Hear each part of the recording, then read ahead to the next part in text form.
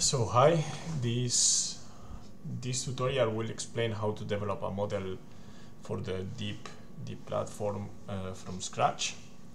So we are going to develop the model on our local machine because unlike training, model developing is quite low intensive on computing resources, so you don't need a big GPU to develop your machine learning model. You can do it perfectly on a simple CPU.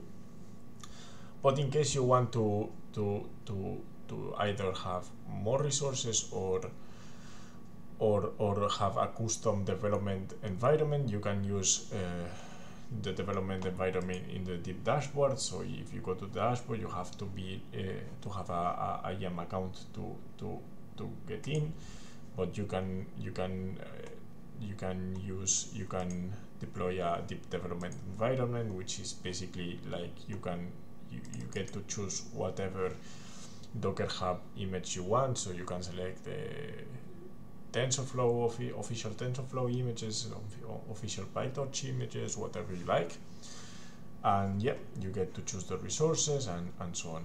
But as I said, like in this demo, we are going to do everything in our local machine, but the steps are the same. So first of all, we have to set up the framework, and for this we will use the Cookie tool. So Cookie is a tool that enables to create some repos starting from a template. So you just input this command in your machine, and you will be prompted with some questions. So let's see the questions.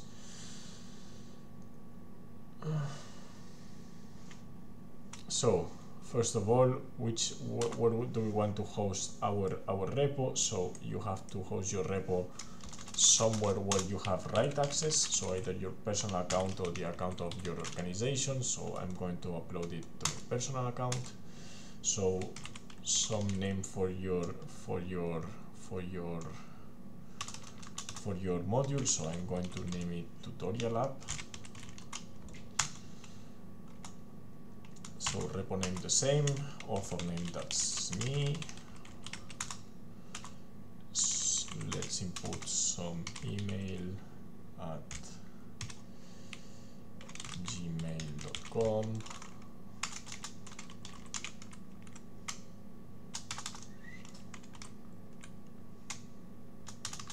Whatever. Some description. App version, we choose a mid license. Which Docker image do we want to use? So we could have PyTorch images, whatever. We are going to use standard TensorFlow. So which tag do we want to use? So let's say we could have 2.7.0, but let's go for the default. So this is the default. What will be the GPU tag? So it will depend if you are in PyTorch TensorFlow, but this is for TensorFlow. And do you want to receive a failure email? No, we do not. So if you see that we have created a deephdc two repos, so deephdc tutorial app and tutorial app.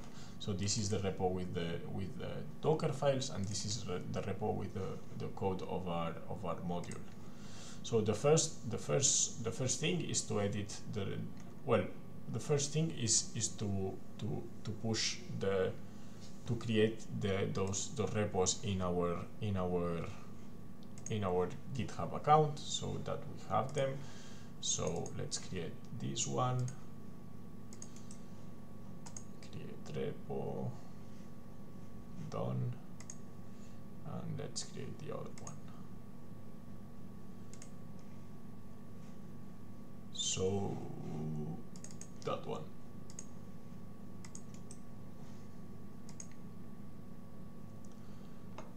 So now that we have both, we can upload an initial version of the code. So let's go to the C and then do a git push original to upload all the branches. So that's it, and same for the other one. So as you see, well, we should see here that now we have an initial version of both codes. So same for the code in the tutorial app. So now we have to start editing our code. So the code repo looks like this. It's a Python installable code and Python installable package, and yes, the code of your module is inside this folder. So here you have an API.py that is going to serve as the interface with the DPass API, and in the rest of the folder you could create any file you want containing all your code. So when you want to expose your predict function, you would create a predict function here in the API.py with some predict arguments, and you will call for any other function in any other file of the document, and you would get your results. So first things first, what we have to do with this code app is install it. So as it's a Python installable package, we will install it in Python in editable mode, so that any changes we make to the package will be reflected. So any changes after installation will still be reflected. So let's install the package, and done. So the file we have to edit is this API.py. So it's in tutorial app. So if you remember, this was the folder structure. So this is standard requirements file and so on, and our code is here. So let's edit tutorial app.py, and this is what it looks like. So we have a get metadata file function that is common to everything, and then we can implement some additional functions. So this get metadata, we do not have to remove it, as it works out of the box. So let's say we want to implement some predict function and some well, only let's say we want to implement a predict function. So we'll take as a base for this function what we have here, which is a demo application, which is kind of a dummy application that serves as reference for the project. So it does not use any machine learning or whatsoever, but it's kind of nice because it demonstrates best practices for all other modules. So in this case, what this application does, as I said, it does not do any machine learning. It just takes some inputs and returns those same inputs as outputs. So we can see how it works here. So in the API.py, we see, for example, it gets some predict inputs, which can be strings, choices among strings, integers, floats, booleans, whatever, and it will take the inputs and returns the same inputs. And this is what is called a schema. That is what we use to validate the response to the predict function. So everything all those three objects are a standard are needed for implementing a successful predict function. So yes, that's more or less everything. And yep, so let's save this. And so the next step is like now we assume you have already coded your application, and well, in our case it was this dummy application, but in your case it could be a more complex one. So now we want to see if everything works. So let's deploy the DPass API to see if this is working. So if our code works as intended. So with this command we deploy the DPass API, and we can go to this direction to find the UI. So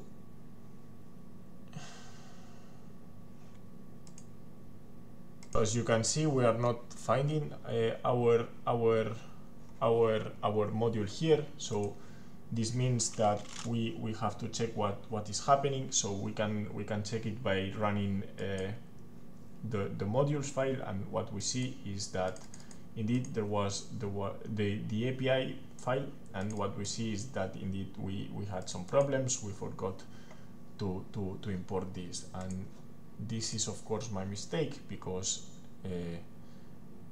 it was this line that we had to also copy. So let's copy it now. We are always on time to do this, and well, just in case, let's copy all those additional imports, because we might use them here and there, so let's be on the safe side.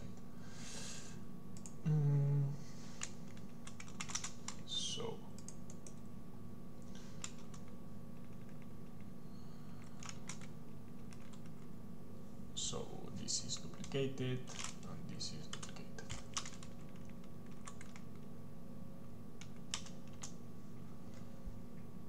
Well, so this should be fine. So let's check now if we are getting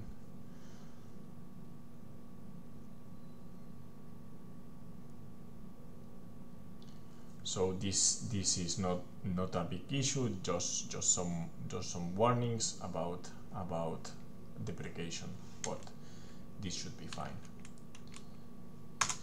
So let's run our DPass API, and let's check if now it detects correctly the tutorial app. So yes, it's here. So that's our tutorial app, and let's do a simple prediction. So we have some strings and some numbers and some digs, and they ask also to choose some images, so that's required. So some audio also, and let's choose some video.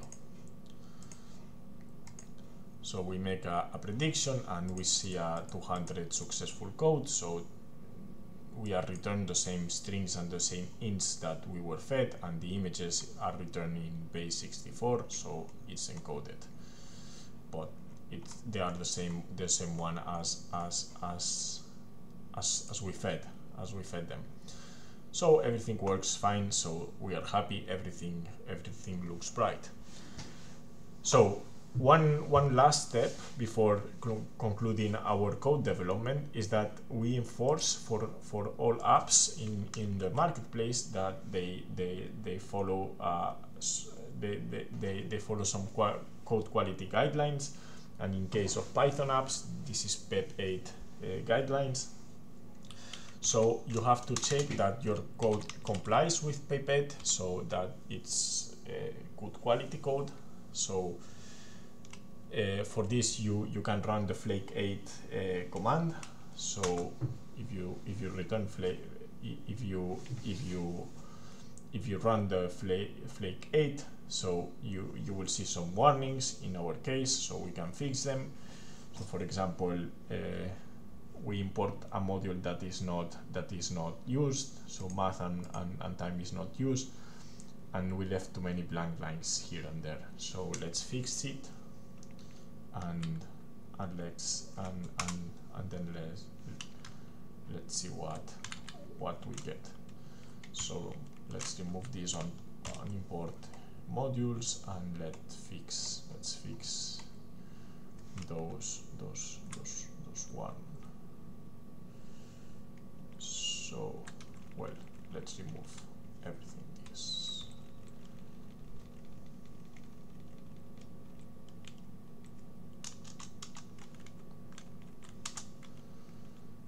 So let's run Flake8 again. Too many blank eyes.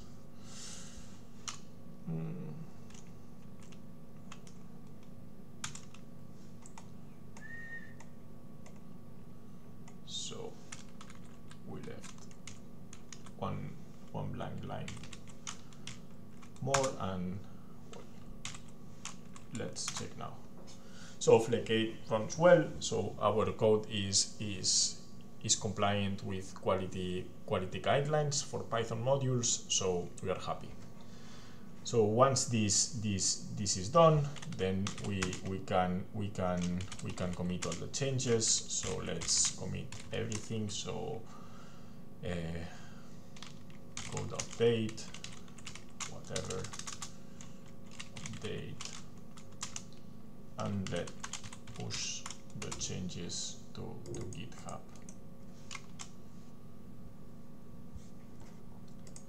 So if we go to our application, so we see that this is the new commit is reflected. So our code is running well. We are happy. Let's go for the next step. So the next step is editing the Docker repo. So the Docker repo basically consists of several files. So let's check what the repo looks like. So we have a Docker file with the instructions to build our Docker container. So some continuous integration file with Jenkins, the metadata, and a README. So the basic two files are the metadata and the Docker file. So the metadata is the information that will be displayed for your module on the marketplace. So you can check what this looks like, but basically there's a title, a description, and extended description, and whatever. So you can modify whatever you want, but if you modify it, please make sure that your modification is still compliant with the JSON format. So for this you run our schema validator, and if you happen to make a change that is not compliant, you will see an error here. If everything works fine, so then everything is nice and tidy.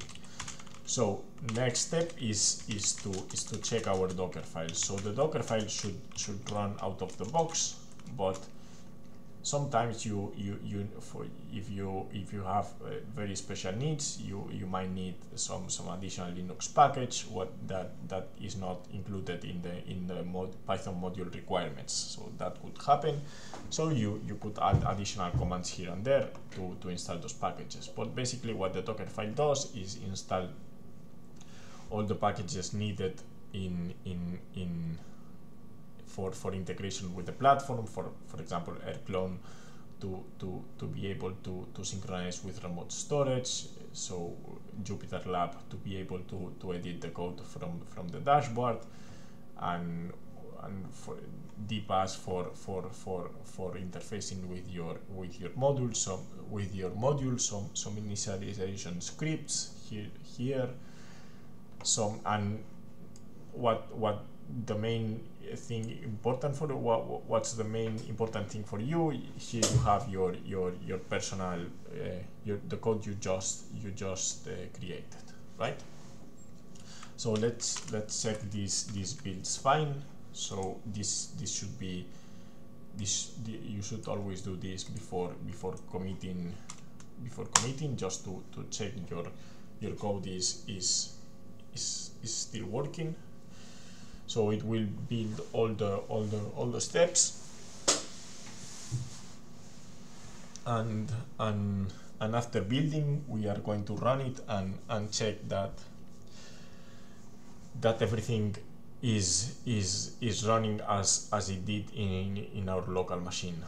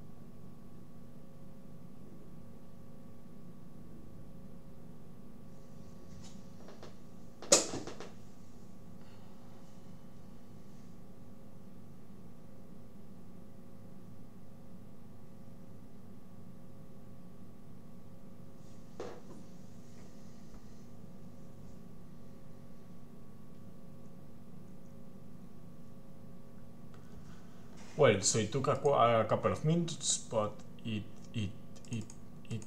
finished building. So let's check. Let's deploy the container and check it's working. So let's see. It looks like it detects correctly your application. Let's try that. Let's try that it makes also a correct prediction as it did in local. So input some files and we get a successful answer. So everything is working as it did in local. So once you have validated that the Docker file works and the metadata is fine, you can commit the changes to GitHub. So let's commit them. Well, we did not change anything in this case, of course. Yeah, I forgot. But so there's nothing to commit. So no changes.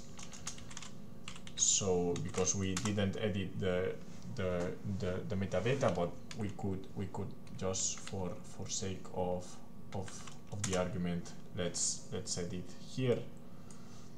So if you for example, let's make a wrong edit. So if we edited the metadata.json and it was wrong, so it will output some error here in line 3. So let's make a correct edit. So let's have this back and let's change, for example, some description and more. So we commit the changes to GitHub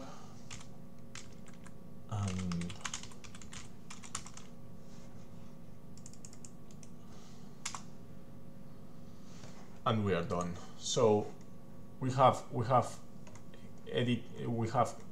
created our code and we have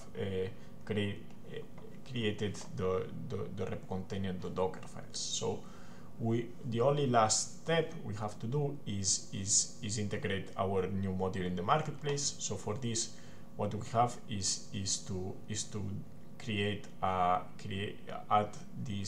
our module to an index which tracks all the modules in the marketplace. So in this case is making a pull request on this file. So the structure of the pull request is that you have to input a line containing the module and your name. So if in my case it's Ignacio Heredia, not your name, your GitHub account or the GitHub account of your organization in case you upload it. and if you remember, this was tutorial app. So once you have this file, you would commit the changes and create a new pull request, and you will get eventually approved, and your code will be merged in the marketplace. So once your code is in the marketplace, it will appear in along with all other codes here. So the image detector, a plant classifier, whatever. So every module in the marketplace will appear here, and your module will be also be there. So hope you enjoyed the tutorial and it was clear enough. So see you. Bye.